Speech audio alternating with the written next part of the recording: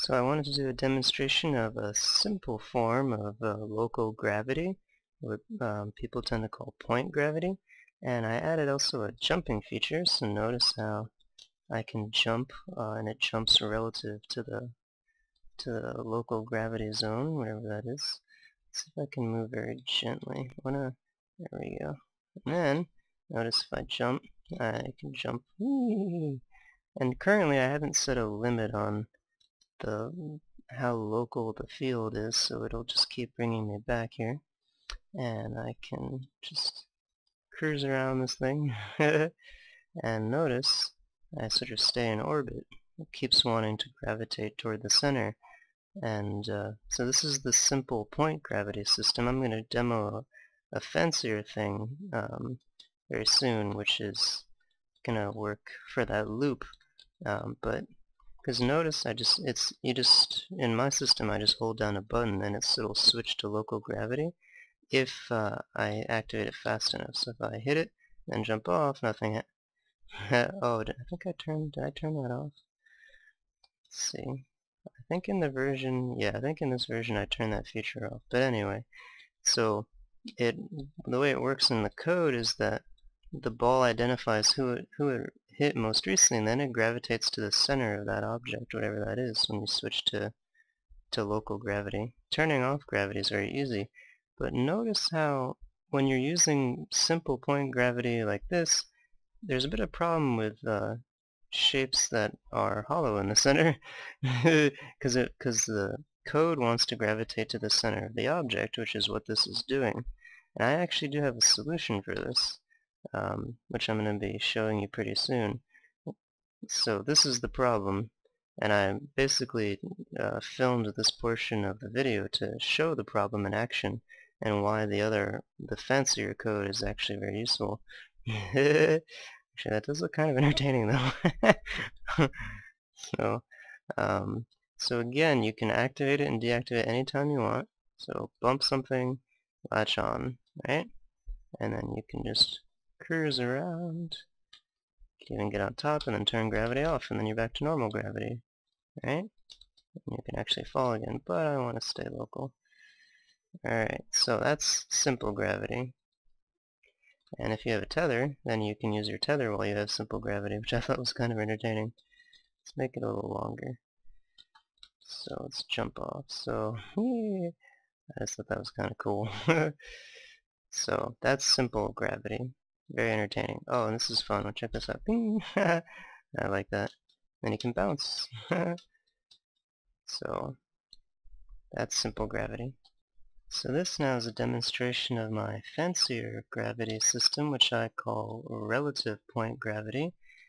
Basically, I'm simulating the ball having a magnetic field. Notice everything is normal at the moment, and I'm running a trace. If you look, there's those little lines. Those are traces that I'm actually showing. So notice most of the time there's only one line. It's really hard to even see, and that means that, see, I wrote a loop to trace out a sphere, and I also created gravity disengagement. So, and I also created that you have to hit it on time when you, see, if you just bounce off, it's not going to activate. You have to hit it in time to make this player have to be a little bit more skilled. So look at how there's that bunch of traces going out. That's the magnetic field of the ball trying to find the closest minimum point. And so notice that this is working perfectly fine as you'd hope for for this box, because we already showed that we could do this. But I just wanted to prove that I'm trying to conserve resources as much as possible. So when the ball is close enough, it doesn't do many traces. It just actually runs the regular point gravity.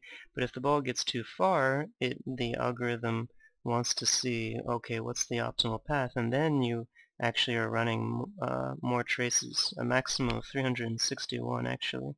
So you get the normal effect you'd expect for that box, but now check this out. Relative point gravity on this loop. I have to activate it on time. Because remember before, it wasn't going relative it was always going to the center, right? But now look, the ball is trying to find the closest surface. So it actually, finally, you can work with shapes that have a hollow center, and otherwise known as concave shapes. And look, it's relative to the closest point, and I got out of range, so it disconnected as it should. But that's my relative point gravity system, and it's not quite as pretty as it would be if the traces weren't here, but the traces are very useful for letting you know when extra calculations are being done. So that's my relative point. I want to try to make, can I make this any more out of this? So look, yay! And notice there's one trace always going to the center, right? That's the one that's trying to conserve resources. Look at that go, isn't that awesome? Relative point. So completely different behavior than in the first video. So I wanted to do a final demonstration of relative point gravity. Look at this structure. This is a spiral staircase kind of a thing. And I, using relative point gravity, can ride up the underside of it.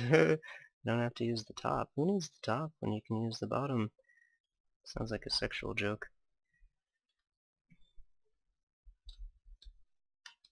Look at this. I'm riding up the underside of the spiral, not the top.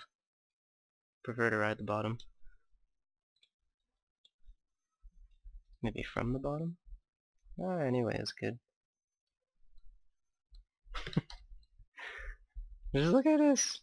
So this is relative point gravity. Notice the center of this object is obviously nowhere near what this ball is following. This ball is out clearly following the underside.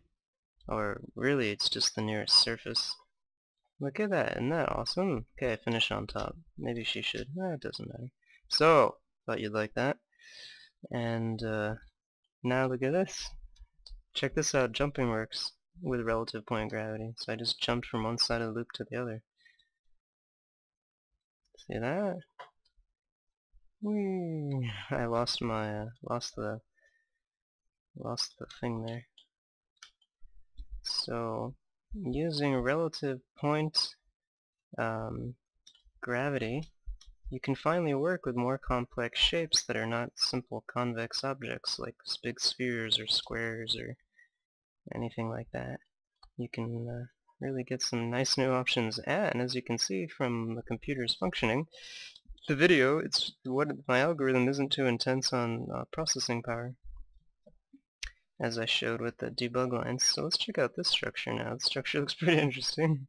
Look at this. So this is, again, you saw from the first video as to why what I'm doing right now wasn't even possible before. Because before, this would go to the center of this ring, and the center of the ring is, there's nothing there. Check this out. Relative point gravity. I'm very pleased.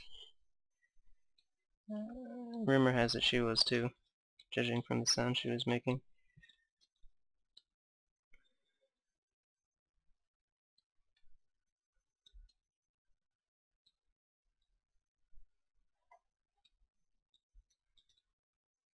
Oh, I love it.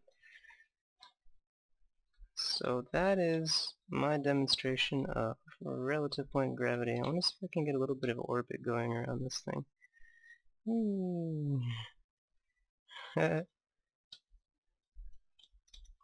Got some jump going, a little too much jump. So, hopefully you can all make use of this code and get your own relative 3D point gravity system going.